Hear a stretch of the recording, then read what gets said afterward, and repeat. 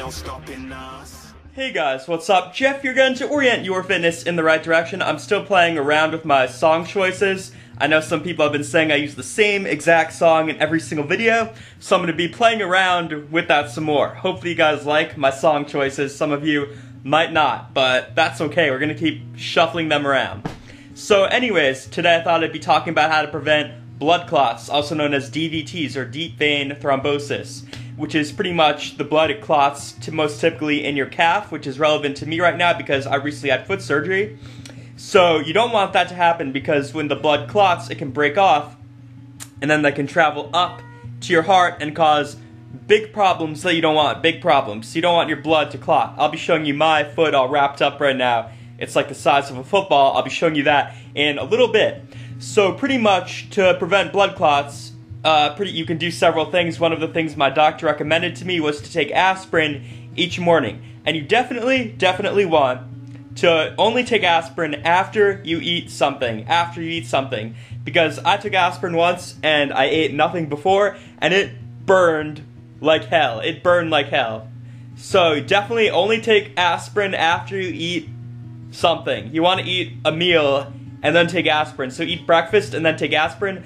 Actually take something called Ecotrin. It's coated aspirin, easier on your stomach. So that's one thing you can do. Other things you can do is just to be more active in general. So exercise, be more active in general. Exercise, I do things in bed, I do dumbbells, I do leg exercises, and that leads me to my next thing, leg things you can do.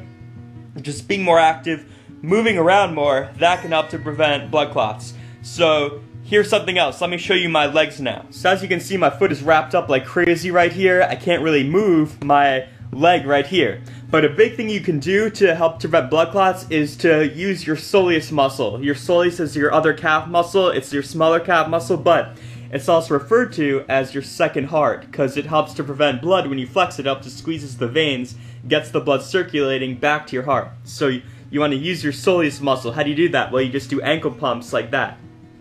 So you go up and like that, up and down. That helps to mimic the motion of walking basically, so you just go up and down like that.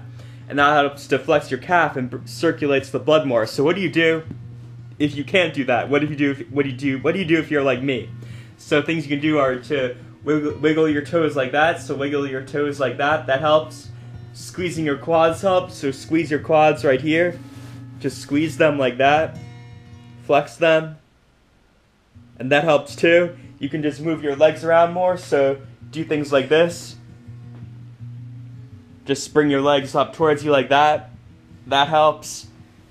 You can squeeze your butt, squeeze your glutes, just squeeze them.